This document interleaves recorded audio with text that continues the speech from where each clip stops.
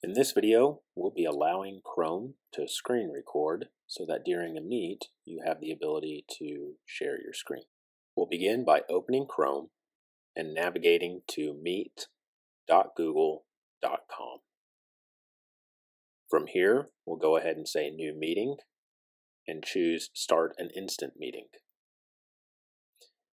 Any prompts that pop up, simply select Dismiss and Allow or OK. Now we'll select the Present Now button, choose one of the three options, and you'll have a new window that opens asking you to open System Preferences. From here, a new window opens. We will check Google Chrome, quit and reopen. Chrome will close down and restart during this process.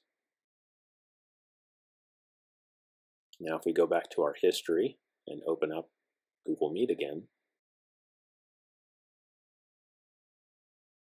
select Join Now,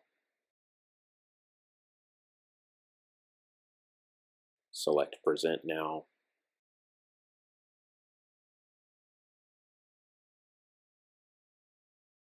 and you will be able to present your screen.